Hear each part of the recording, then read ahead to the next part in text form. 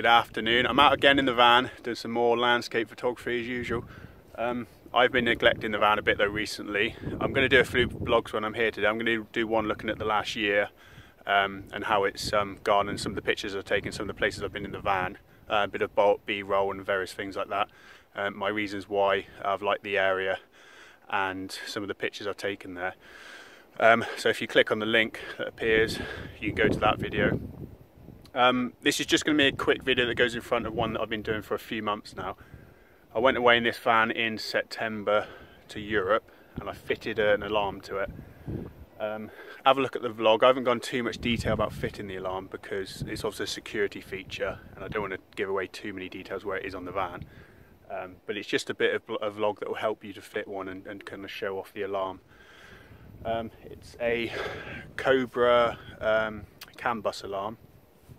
You'll see it in the vlog for it anyway, but it's one that literally just plugs into the ECU, really easy to fit, works with the original fob. So yeah, I'll just show you a bit about it now. Basically works off the original key. Put it off, obviously disarms the alarm. Lock your van, arms the alarm. For instance, if you have one of the doors open still, like this, it'll stay open. I'm kind of by a hedge here. And you were to lock the van now, you should be able to hear that beeping followed by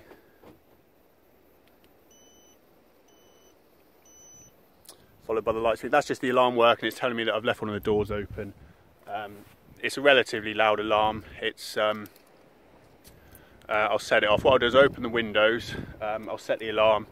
I'll set it off. I put my hand in the window of the ultrasonics. That'll set it off, and we'll just see how loud the alarm is. Right, the alarm's been set now for about 20 seconds, so it should have kind of armed. I've left the passenger window down, so I'm just going to go and put my arm in, set the ultrasonic off, and we'll see how loud it is. The wind might beat me to it anyway, because it's quite windy today. It's quite a good alarm. It's got a button on the dash. It has a handy feature when you take your key out of the van. If you're camping in it overnight, you're sleeping in it, you can push a button, and what it will do is it will disable the ultrasonics.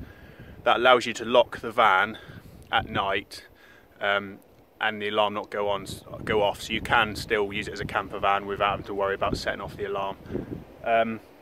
So yeah, it should have set now. So if we go up to the window, put my hand in, there you go, I set the alarm off now, so that's how loud it is.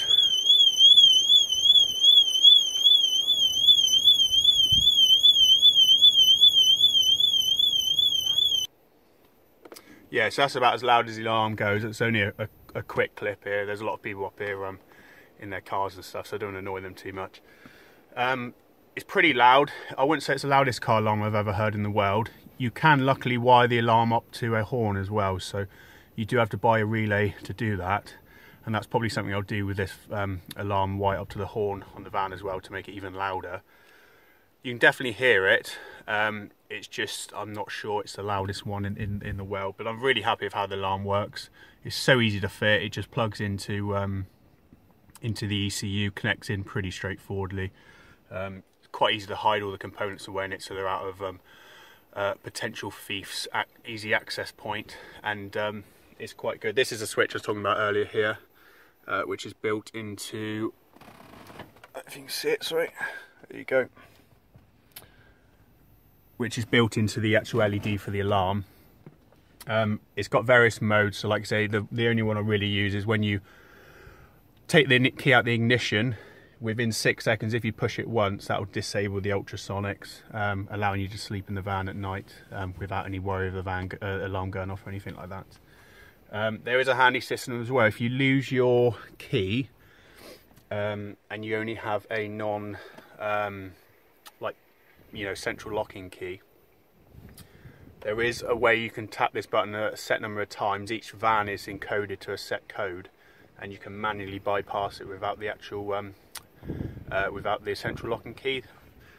So even if you lose your main key and you've only got your backup, the one without any central lock-in, when you open the door, it will probably set the alarm off, but then you can use a code to disable it by pushing this button a set number of times, and it comes with a card which gives you that detail. So yeah, if you continue watching the video, you'll see vlog of with a few tips of putting it in. There's a bit there with me going for a laptop, taking you to a website, showing you easy way to get detailed instructions of how to fit them. I'll put up there, you'll see what the alarm model is in the description anyway. By the looks of it, the Can Bus alarm module itself is quite a generic code, and the model you get when you buy it is dependent on what accessories and what country it's sold in and things like that. So I have a feeling the instructions I put down will probably work with nearly every Cobra CAN bus alarm. So yeah, check it out, see how you think, see how you get on. Today I'm going to be fitting an alarm to the van. It's a Cobra 4615, I think. Double check. Yeah, 4615P. So it's a CAN bus alarm, so it's going into the T5. I've not fitted one yet. I've had the van for about a year, but we're going to Europe in it, and I'm going to be doing some wild camping in a tent, so the van's going to be parked up for quite a while. So yeah, I'm about to fit one. That's a Can Bus Thatcham Category 1 alarm, so you don't have to do as much wiring. It does fit into the CAN bus of the van, and most of the normal switches and sensors from the van will work with it. You don't need to have an extra fob, it all works off the standard fob. So I'm not an expert at fitting alarms. This is the first one I've fitted, or will be the first one I've fitted, and I have a really confusing instruction manual on the laptop here, which doesn't make any sense to me, and lots of random wires, 1,001 wires on this.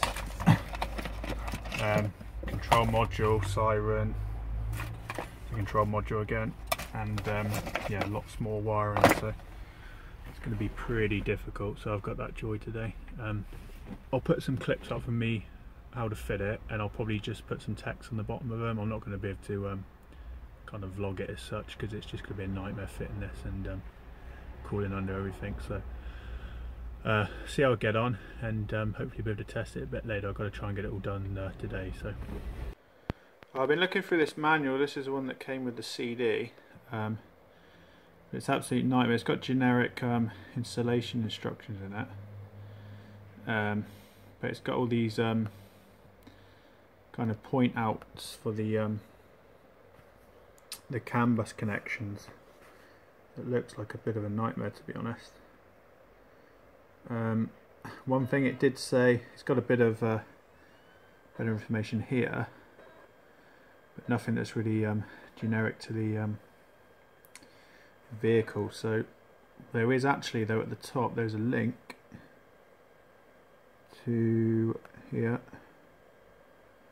to this website. Yeah, what this link does is it takes you to a website that you need to have a registered email address for, which doesn't work. There's no way of getting on it. But what you can do, I've had to use Chromium to do this. Chrome won't work, but what you can do is you can go to a website which is up here. So if you go to www.cobra-es.com, that will actually take you to the Spanish website, and or the Italian website. So you can click on English, and you have to register in here. You have to make up a business name and put an email address in, and it will send you an email. Mine went to the spam folder. And if you log in, put in the email address they send you and your password, and then you get to this box here. You click on car, and then scroll down till you get to this one's obviously for the T5, so Volkswagen. Scroll down here, T5 alarm system.